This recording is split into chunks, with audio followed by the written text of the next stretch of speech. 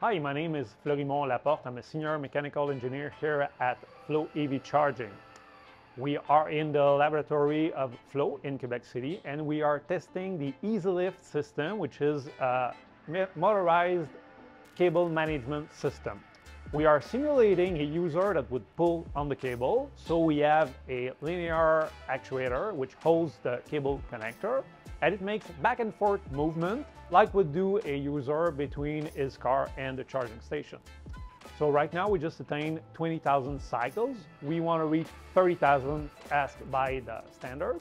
And by doing so, we're making sure that the EZLift system is robust and reliable, as well as the cable, which needs to be safe as well.